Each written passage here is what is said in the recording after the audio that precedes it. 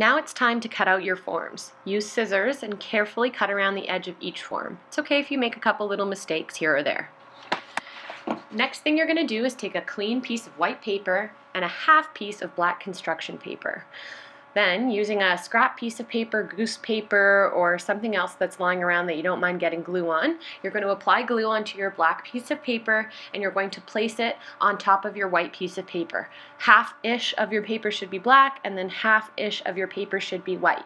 Now you're going to see it is difficult to glue it down and make it perfect, so it's okay if it's not perfect. What you're going to notice I've had to do a couple times is take it off and put it back on.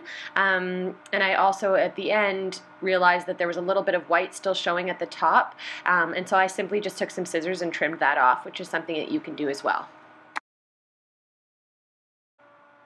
Now it's time to arrange your composition.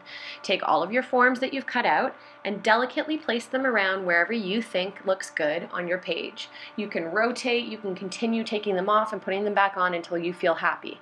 Remember, the objects that are overlapping means that there's an object in front of another object. So that green vase I just placed is behind the purple and turquoise vase.